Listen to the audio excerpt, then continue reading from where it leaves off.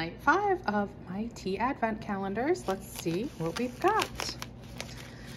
From Sips By, we have Davidson's Organics Herbal Christmas Tea. And from T2, we have a Green Rose. Let's see what we have from Vahdam. Here is night 5 of Vahdam's tea advent calendar. And it is Earl Grey Citrus Black Tea. I love Earl Grey, so I'm excited to try this one. Everything has been brewed up. It's time to give them a taste.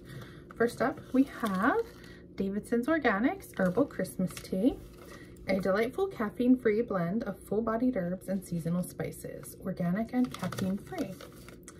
This one was from the Sips By calendar. Caffeine-free holiday tradition. Organic herbal Christmas tea over the years has become synonymous with holiday activities and good cheer. The magic combination of complex herbs, aromatic mint, and seasonal spices elegantly captures the essence of the season.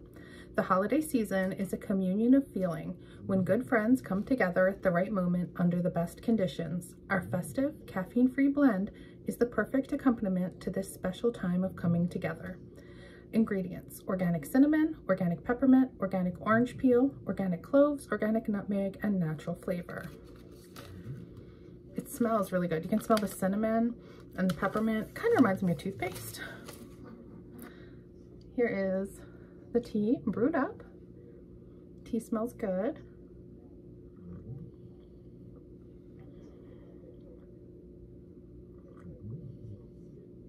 I'm definitely getting the cinnamon.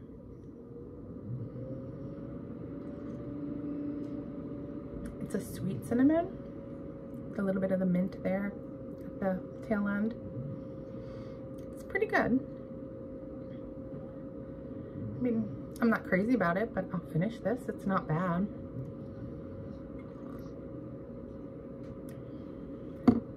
Then our second tea is from the T2 calendar.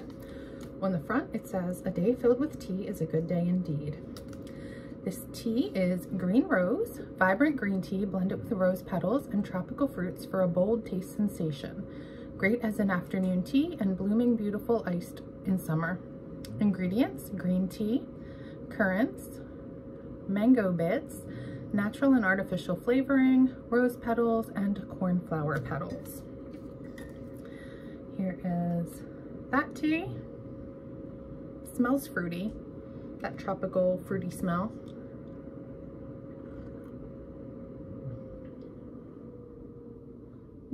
Not feeling this one. Probably because I'm not crazy about mango. It's got that tropical fruity thing going on, but not in the way I like. But again, I don't care for mango, and that's that's the big fruit in that one. And our last tea is from Vahdam. Here's the little canister. Earl Grey Citrus Black Tea. I brewed that up as a latte because that's how I like my Earl Greys. It smells like an Earl Grey. You have that citrusy bergamot smell.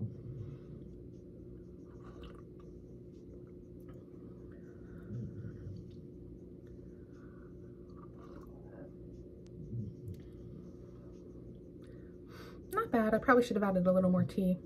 It's a little weak, but I think I should have put some more tea in there when I steeped it. That is it for tonight's tea advent teas. I will have 3 more tomorrow for day 6, so don't forget to like and subscribe to come back and see the next batch of teas. Thanks, bye.